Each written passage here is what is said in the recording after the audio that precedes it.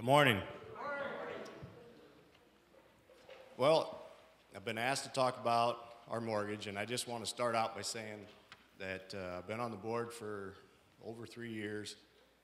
And so the previous board and the current board, we've all pushed to try to pay off the mortgage. It's been a very important thing for us.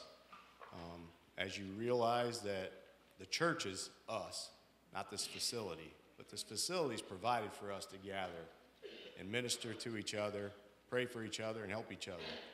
And I think it's very important that we pay this facility off so we can use God's finances for other things, more important things, instead of paying interest at a bank.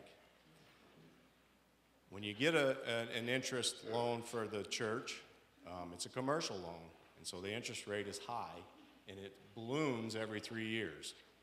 It's something that ours is going to expire April 23rd of 2025. So we have a little bit of time before the balloon comes due. So with that balloon, the interest rate changes. And as you can see in the markets, they keep raising the interest rate. I don't see it stopping for a while. So I think current interest rates, if you're lucky on a commercial loan, could be as around the 6% mark, but it's probably going to be closer to 8 to 10. We currently have a 4%, so that will change.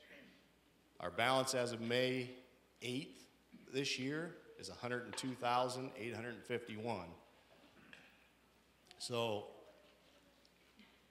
we have approximately 100 members in church, and just doing light math, if everyone would just sacrifice $10 per week above your normal tithe, that would be $52,000 a year. We have 22 months till the note is due.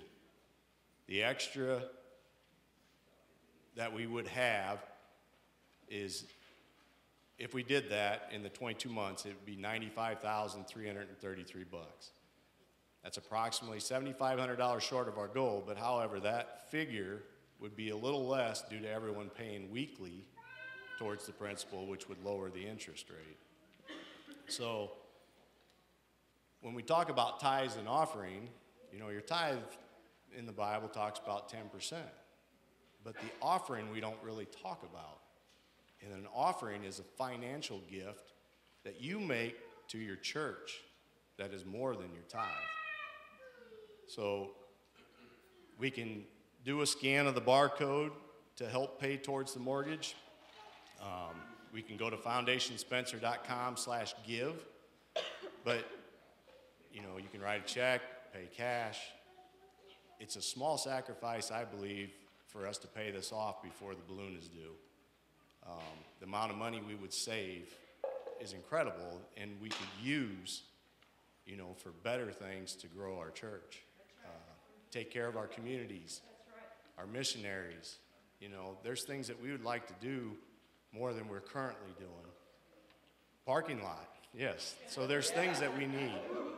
And I believe if we got rid of this, I think we're paying a normal fee about $1,800 a month for this. So anything that you give, whether you do the QR code or whatever, if you put on there principal only for the church, it will go straight to principal, not interest, and it will take care of it. So like I said, I know we've been aggressive. This last year, I think it was close to $40,000 extra that we put on it. So we've tried our hardest to do it.